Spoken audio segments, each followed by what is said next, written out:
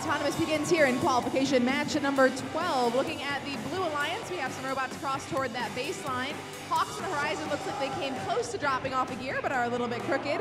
Looking at the Red Alliance, a member of that alliance, Cybertooth, has moved forward, crossing that baseline for some points. Our score at the end of Autonomous, we have 45 on the board for the Red Alliance and 15 on the board for the Blue Alliance. Red right away placed that reserve gear in that first rotor.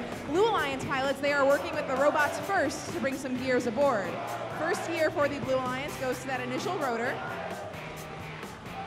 Cybertooth in blue, they've dropped off a gear for the Red Alliance airship. They meet some defense on behalf of Tinley Trailblazers.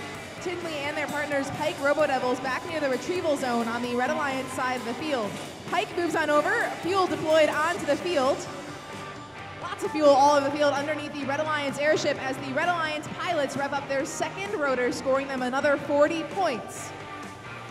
Hawks on the horizon out of Chicago. They're in the center of the field, moving all around. No gear in their possession at the moment. More fuel dumped out all over the field, this time by Pike Robodevils. It looks like Cybertooth in red. They are over near that Red Alliance boiler. Looks like they're trying to score in that high efficiency boiler. Now with that high efficiency boiler here in Teleop, every 3 units of fuel will pick them up 1 point. Their partners on the Red Alliance, Shamrock Botics, green bumpers with some red stripes to show their alliance color. They've got a gear, they bring it back underneath the Red Alliance airship. Cybertooth in red, they're putting more and more fuel up into that high efficiency boiler. Pike Robodevils, they put more fuel on the ground. We're at 45 seconds remaining, a very tight match. 88 points for the Red Alliance and 95 points for the Blue Alliance.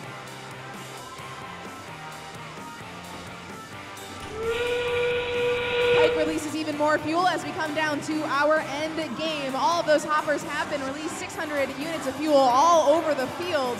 Ropes are coming down from the airships, robots racing back to be ready to climb. The rope comes down right in front of Cybertooth. They look like they're ready to climb aboard.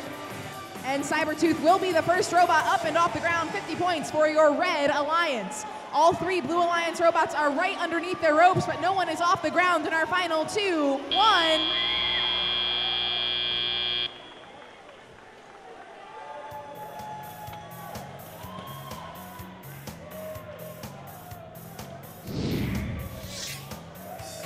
Final score coming up on the screen for you now. Your winner in that match, your Red Alliance.